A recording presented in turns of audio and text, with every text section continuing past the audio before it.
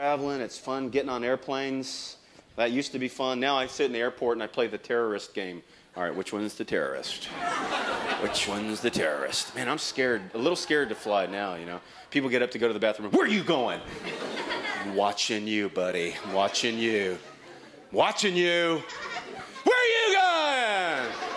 Yeah, handing out Cokes. Yeah, sure you are. Flying's kind of scary. I don't like to fly in coach, you know, but I have to. You know what I hate about flying in coach is you got to walk through first class. That's humiliating, man. You know? You try to smile like you really don't want to sit up there anyway. How you doing? I'm in the back. All right. We got coloring books back there. What you got? Yeah. But the worst thing about flying for me is when if somebody around you gets sick. Have you ever seen those little bags? They don't hold very much.